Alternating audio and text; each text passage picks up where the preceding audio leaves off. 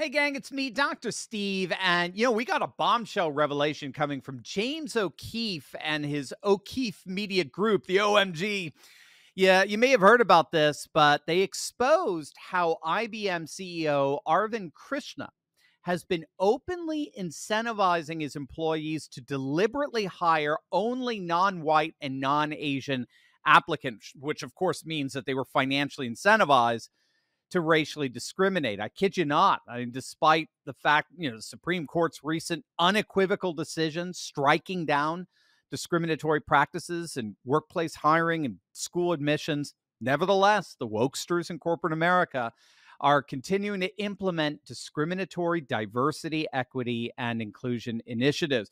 Now, the good news is that we're already seeing former Trump advisor Stephen Miller's America First legal team. They're getting involved with this, and they're pushing back against IBM big time. But I got to tell you, I think the real good news is that patriots like you aren't waiting around for our corporate elite to fix their ways.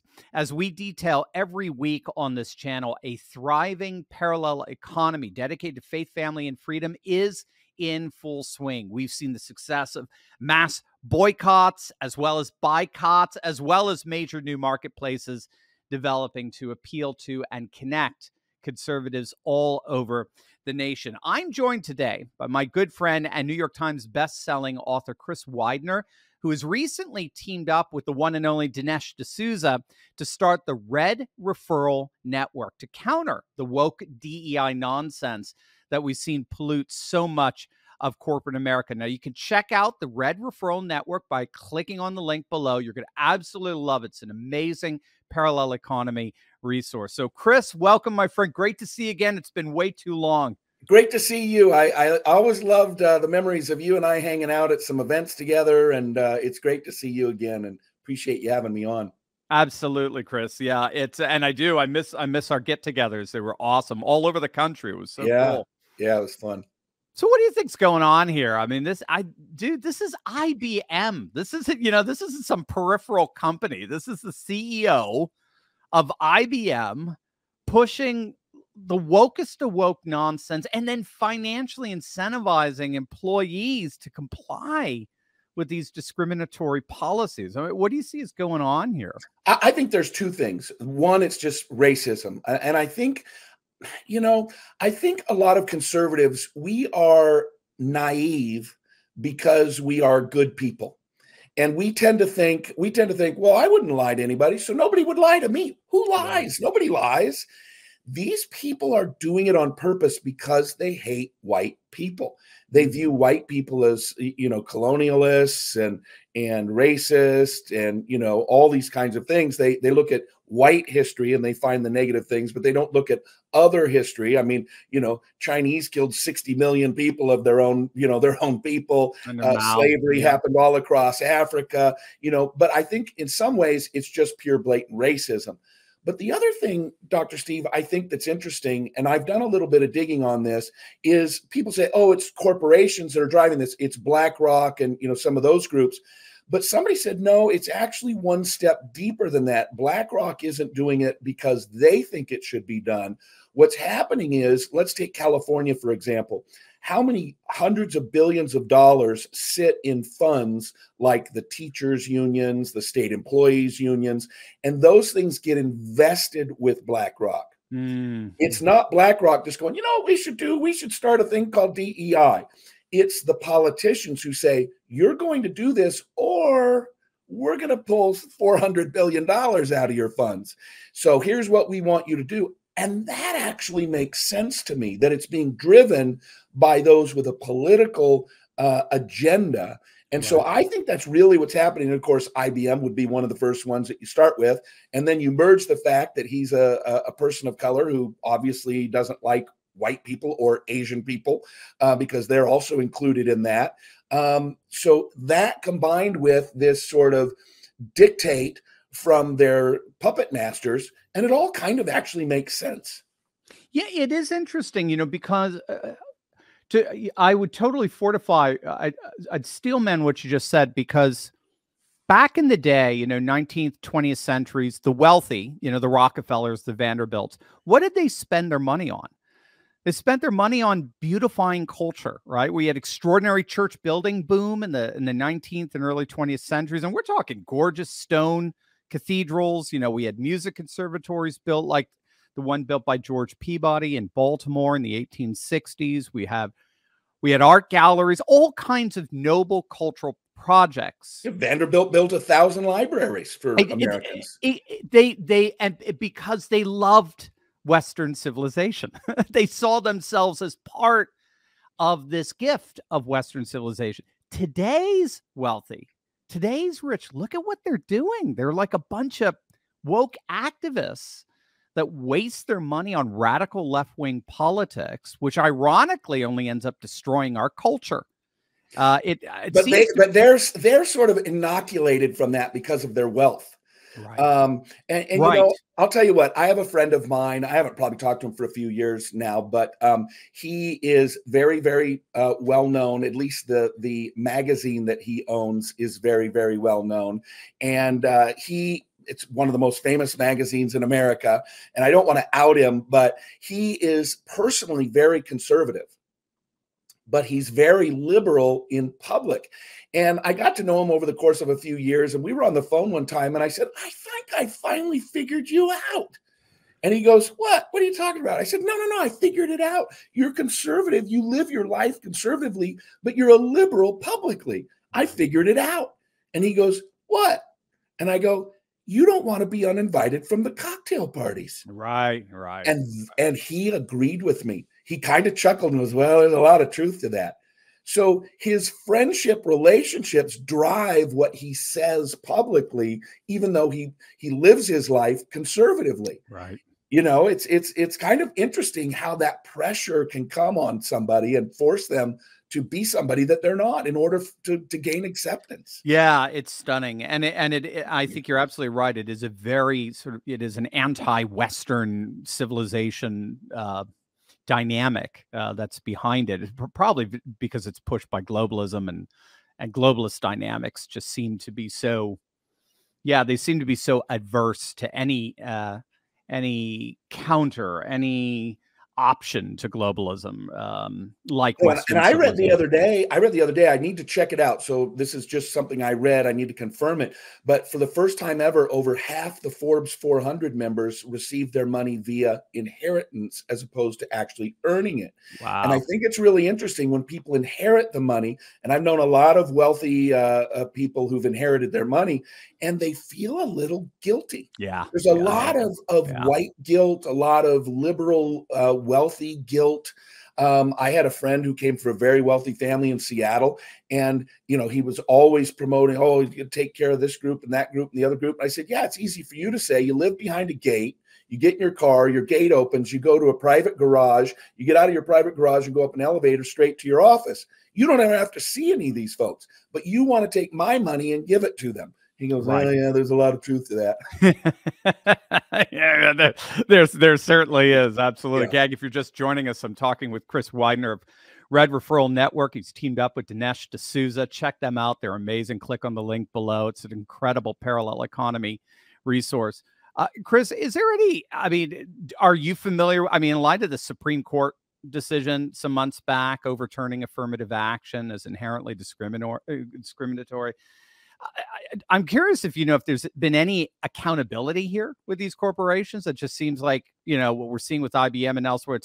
It's a kind of almost contempt of court. Is there any mechanism for holding these guys accountable? Sure, you sue them, and then they go, okay, and how much is the fine? Who do we make the check out to? Yeah, okay, right. And so to them, it's a win-win. We do it as long until we get caught, and then we just write a check out of our overflowing coffers.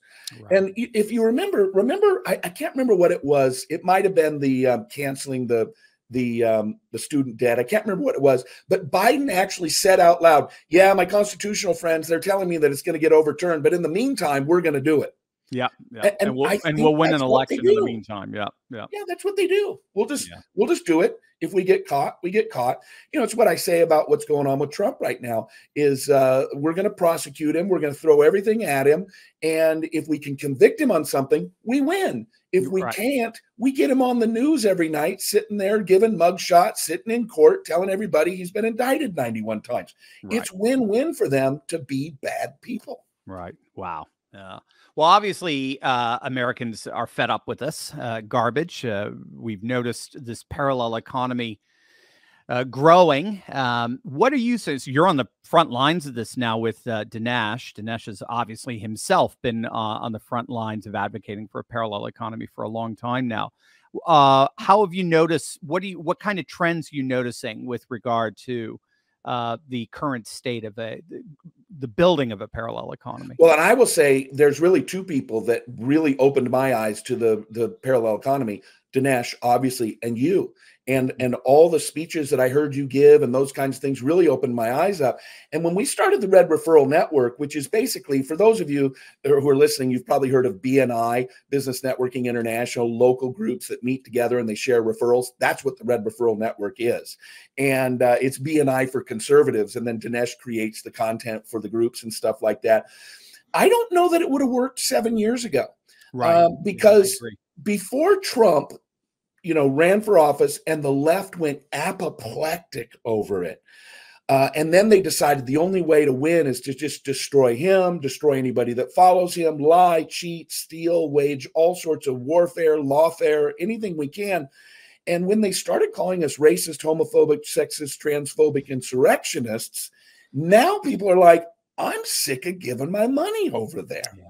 Yeah. Let's do it ourselves. And so, typically Starbucks does something. We go, I'm never drinking Starbucks again. But then they go drink it from a local coffee shop where the woman makes $3,000 a year off of you, and she donates $1,000 of it to the Biden reelect campaign. Right. And so what we're trying to do is to make people think it's not just the big companies.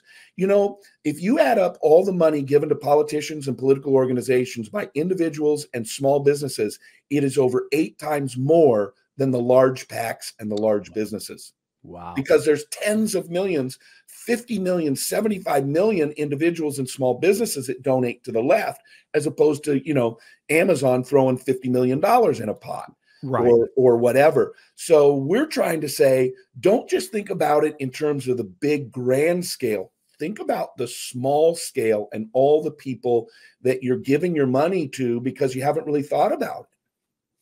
And this is where local networks kick in, isn't it? So I've been to your site. Tell people when they click on the link below and they check out Red Referral Network, what right away they're asked to they give us their name and their zip code. Or not name, email and zip code. That puts you into our system. You're now registered with it. It's totally free. We've got lots of great things. In fact, we have a 1-month free Epic Times thing at the very end. Once you fill out the questionnaire, we've got about a 90-second questionnaire. Tell us a little bit about yourself. But it's free to join the network. And then we have the local groups that we're building out. We're spending a lot of money on the website because it's all going to be driven by zip code. And so if somebody says, I want to start a Red Referral Network group in my hometown, we've had over 250 people already say, I want to start a group. That's the biggest need we have right now is people who say, I can lead a group, I can host a group. And really, it's more like facilitating. We do all the training and that kind of thing. If they check off that they want to be a leader, we've put them into a separate list. We give them all the training. We have live training. We have continued training and support for them. But let's say that I want to start a group here in the town where I live, zip code 37363. And I say, okay, I'm going to be a leader. I'm starting a group. And I decide to meet at, a local coffee shop. We actually have a conservative woman who owns a local coffee shop, and I put it up there. We're meeting at Wired Coffee, and it's going to be 7 a.m. on Tuesday mornings. Now, when somebody else comes in, and I don't know who they are, but they come in through Dinesh or through you or through whoever they might have heard it about, and they type in 37363, 2 things will happen.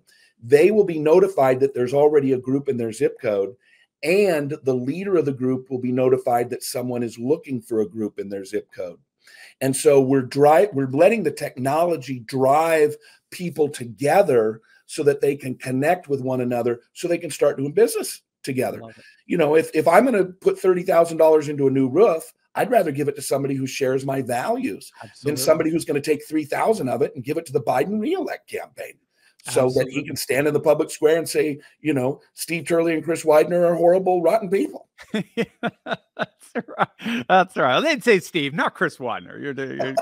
You're too good. But when I first came across the Red Referral Network and looked at it, it reminded me I was interviewing Colonel Doug McGregor. You've probably seen him Oh yeah, on. I love Yeah. him. He's great. Yeah, he was really neat because he said he thought the number one thing we need right now, the number one thing we need is mass organization. Of course, the lieutenant colonel's going to say that, but a mass organization. He said, you see all these big get-togethers that patriots have all over the country, but you'll notice there are no tables there to take down their names and get them registered to vote and so forth. We got to get organized. I love Red Referral Network precisely because it seems like it is a perfect form of organizing the patriot business community across the nation. Well, yeah, and if you think about it, we could build a group of 50 people and only one of them ever, signed up to lead the group. He signs up to lead the group. And then he goes out to 4 of his friends, said, hey, let's do this group. They now join it. They go tell 4 of their friends. Now they've got 16 plus the 2. They've now got 18. And all of a sudden, it slowly goes out and nobody knows it's happening. And a year from now, our goal is to have 500,000 free registered members and then 100,000 75 to 100,000 in local groups. And I love how you get it because you get these kinds of things, right? Now what happens after the 2024 election, or maybe we need poll watchers and we go, hey, we need poll watchers in Maricopa County and Fulton County, up in Milwaukee County. We need some poll watchers. Who wants to go up and volunteer for the local party up there? And now we have a group of people that we can, or we have great candidates. We've got great candidates all over the country who are running for office. We can bring them onto a webinar and say, this person needs your support. And you get 75,000 people to all throw $5 in the pot. Yeah, boom. And now you can compete against anybody who's getting funded by Soros and the like. Exactly. Yeah, don't underestimate the little guy when they band together. There's an old proverb that I love. 1 can put 1,000 to flight, 2 can put 10,000 to flight. It's exponential. It's multiplication, not addition when we get together. Right. Yeah, compound is where, it's wonderful. Gang, this is absolutely amazing resource. Red Referral Network. Just click on the link below, learn more. It's exactly what we need. We need to build out our own business infrastructure that supports an economy dedicated to faith, family, and freedom. And that is exactly what Red Referral Network is doing. So click on that link below, get involved, and let's forget building a parallel economy. Let's build a parallel civilization. Let's do it, guys. It's going to be amazing. Chris, you're amazing. Let's have you back soon. And I cannot wait till you hit that 100,000 goal. I think it's going to be sooner than you could even imagine. Thank you. I appreciate it. You bet.